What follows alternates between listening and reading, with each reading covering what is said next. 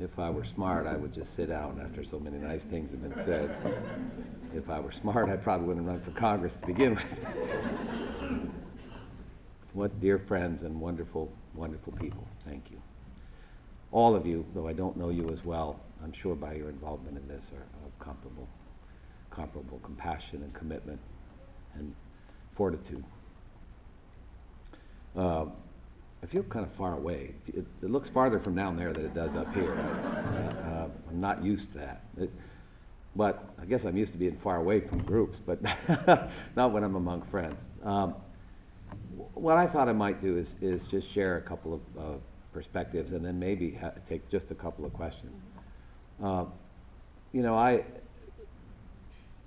Craig and Cindy are such special people, and their daughter Rachel was a force of nature, just one of those rare young people who we actually have. She was unique, but there are actually many like her out there.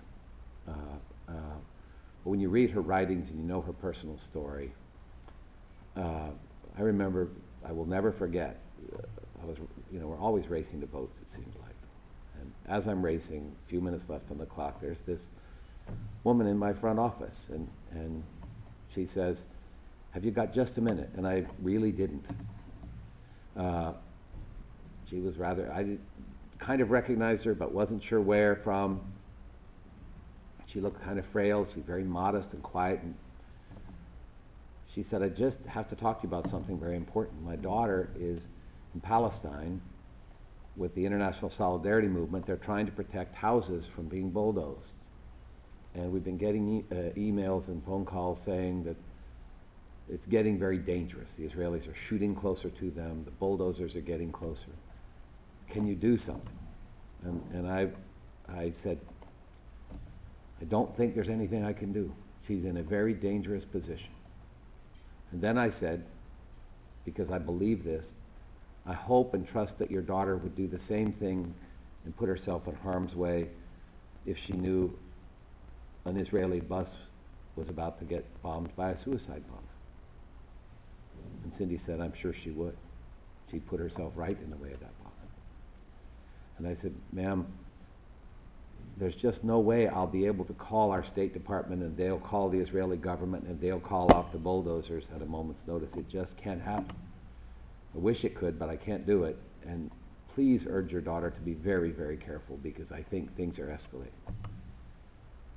Well, about 3 or 4 days later, not long, I had gone back home and I had a wonderful Northwest day. I climbed Mount St. Helens solo, came back down, was exhausted from the climb, and the phone rang, and it happened to be the daughter of my former representative, Jolene Unsold, who was a passionate, progressive member. She would probably say liberal member of Congress.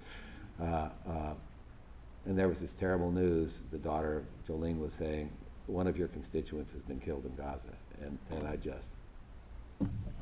we knew immediately who that had to be, and thus we began a long process of trying to seek some justice for Rachel and provide support for Craig and Cindy and their family, and a struggle that they continue to this day, as you may know. Some of you, they're in the middle of a trial in Israel to try to seek justice for that, and we continue to provide as much support as we can.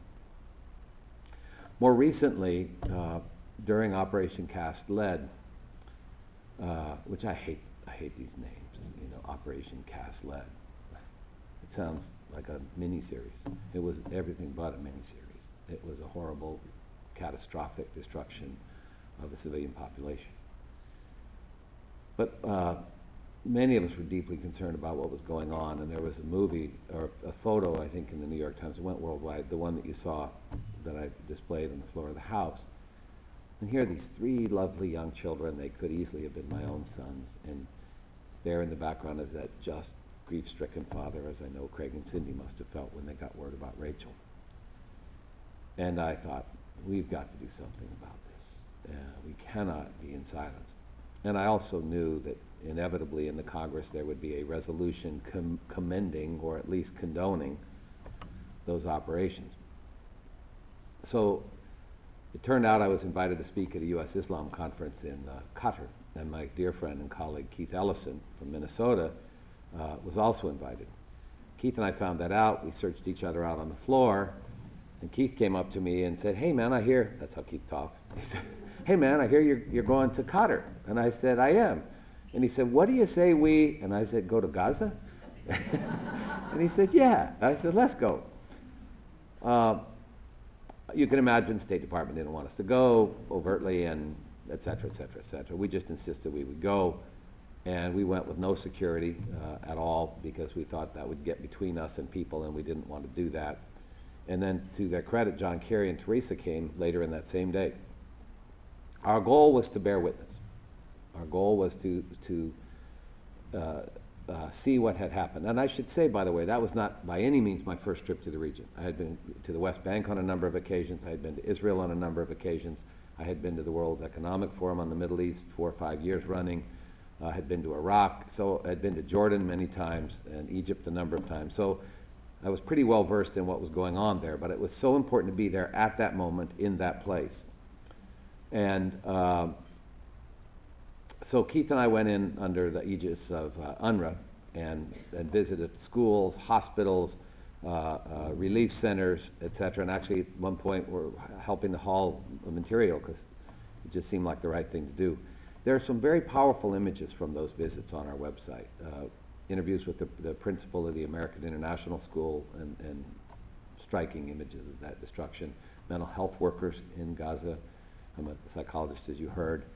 Mental health workers told stories about how, and it's on the website, and they're more eloquent than I could be, but they told stories about how young children in Gaza and actually in the West Bank, but this was mostly focusing on Gaza at the time, and I want to make sure we talk about the West Bank as well.